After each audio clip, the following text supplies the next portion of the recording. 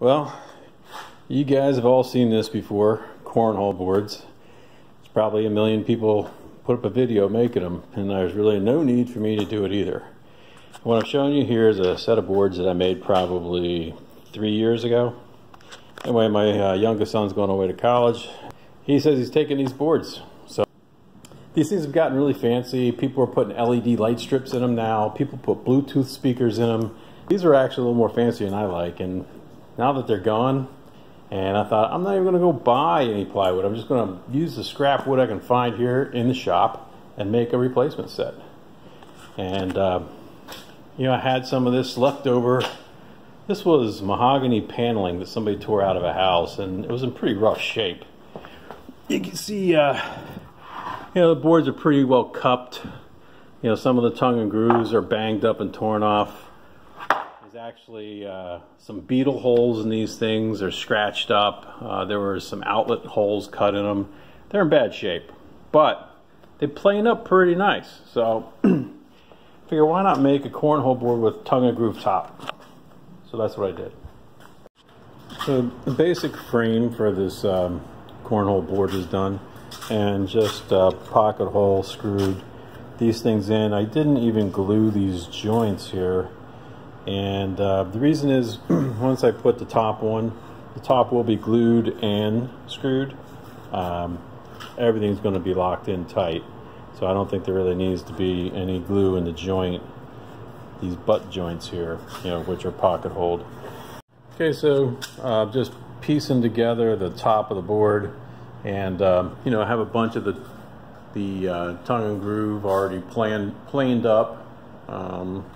That's what I do is just go over here. I just kind of fit it in nice and tight, and I leave about 1/8 of an inch to 1/4 of an inch overhang.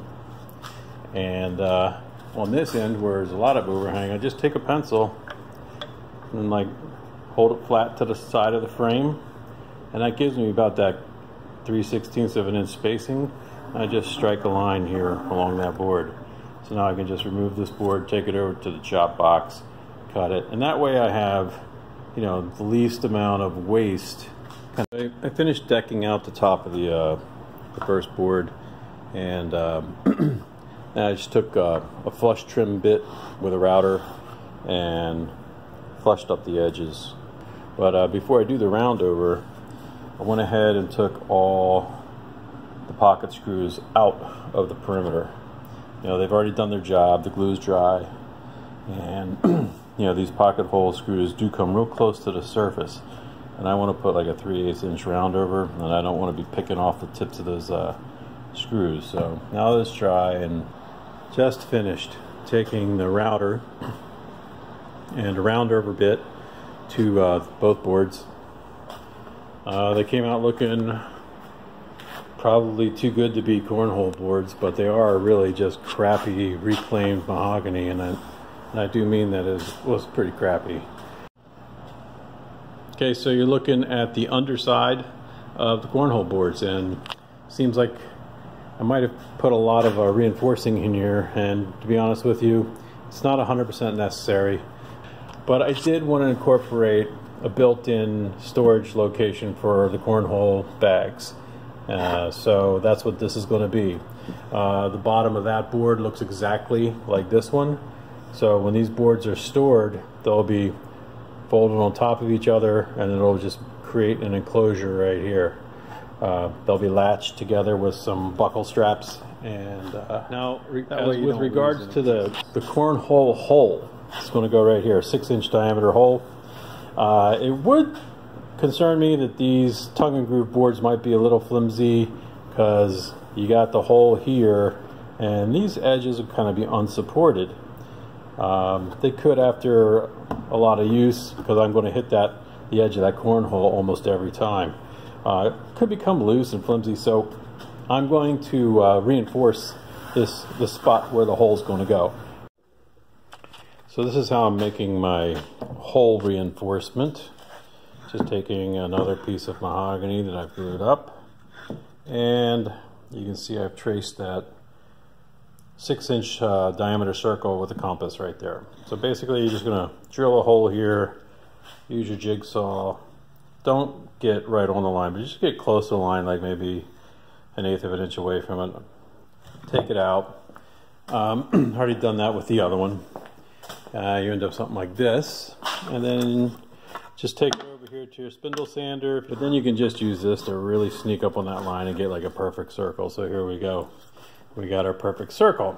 And then I'm going to fix it to the bottom of the cornhole board. Okay, next step. We're going to cut this hole from the top side roughly. We're not going to get right on the line. We're going to be inside the line by about 1/8 of an inch to 1/4 of an inch all the way around. Just open this hole up. Alright, there's the basic glue up. Just got both these things in here clamped on, and same thing over here. We'll let this glue dry, and then we'll take a flush trim bit and we'll get this top circle nice and flush to that perfectly round circle that we did over there on the spindle sander. So working on the legs. You know, everybody pretty much does in the same way, with minor differences here and there. One of the things I did is I added this piece in the corner, and it serves two purposes actually. Number one, it gives a little more beef to this one by, this is not even 3/4 of an inch, this is 11/16 thick. So this doubles that up at least a little bit, gives it some more bite where the carriage bolt's going to go through there. Also, I build my cornhole boards so that they nest into each other and then can be buckled together and stored on edge. And with this right here, I have a couple on this end, and then over on the other cornhole where these legs are going to go, same thing. And when you nest these things, you have to, like, you know, turn them 180 to each other. So those corners will actually locate and positively fix the corn boards on top of each other so they can't slide around on top of each other. Alright, so these are nested together, buckled up with those light duty buckle straps, and sitting on the feet. You can see the feet here, they can sit on either side. One of the things you might want to keep in mind if you plan on doing something like this, when you buckle these things or install these buckles, make sure the buckle with the actual moving latch is on the top by the cornhole, and that the catch is on the bottom without the cornhole. 3 coats of Danish oil is what it worked out to. You know, once you take the mahogany down to bare wood and then start from there, you know, 1 coat's not enough, 2 coats is close, 3 coats really takes it to where you want it to be. So that's where it's going to stay. I've seen people get nuts on YouTube showing you 8 coats of Danish oil on mahogany. I mean, at 8 coats, you're just putting oil on top of oil. It's not even getting the mahogany. So I don't know what, you know, I'm not an expert, but Jesus, I don't think it's, this is pretty much done deal here. You know, everything looks uniform, and it's fully saturated. I put 1 coat. You know, I only put 1 coat of Danish oil on the inside and the underneath. I mean, you know, despite, you know, what you may have heard on the internet, I'm not a complete and total maniac. So I know that there's going to be a lot of people saying it's stupid to run the tongue and groove on an angle like that because it's going to want to deflect the bags as you're playing them. And I'm here to tell you that is absolutely not the case whatsoever. The bags slide perfectly straight and true, just like if it was one solid piece of plywood. And in fact, I'll show you a video of me throwing from regulation distance and how the bags actually react.